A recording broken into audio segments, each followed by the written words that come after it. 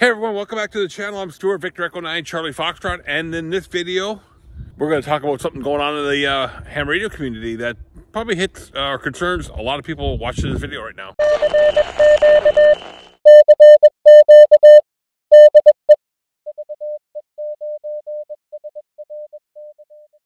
Hey everyone, welcome back to the channel. Again, I'm Stuart, Victor Echo 9, Charlie Foxtrot, and here we are at the new QTH in St. Antoine. I think I'll say new QTH for another couple weeks, and then we'll probably say here at the QTH. Anyway, with the band conditions being so lousy, it gave me some opportunity to work around the house here. And I wanted to talk about one thing, and I'm sure many of you are aware now that the ARRL Logbooks of the World program has been down for 4 days, 5 days now, at the time of this recording. I did some research on it today.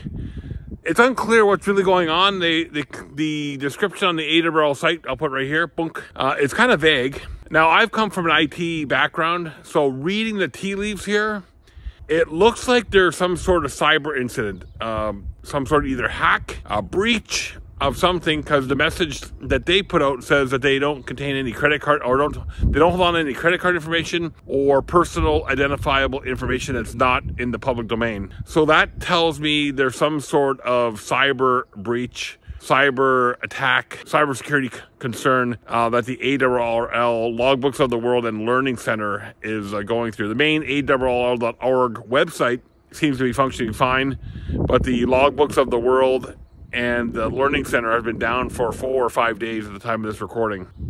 Again, reading the tea leaves, my best guess is that they just had some sort of cyber attack, either a denial of service or a breach itself where somebody has hacked into their systems. Again, according to their announcement, they don't have any personal identifiable information that's not in the public domain already.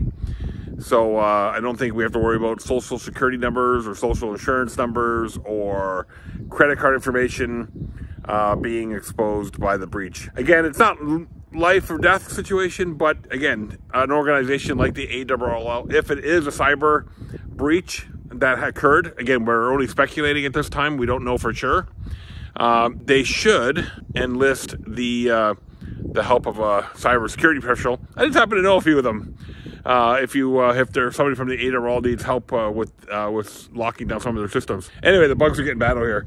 Again, that's just a quick update. ARRL Logbooks of the World and Learning Center has been down for 4 or 5 days at the time of this recording. I'm Stuart, Victor Echo 9, Charlie Foxtrot.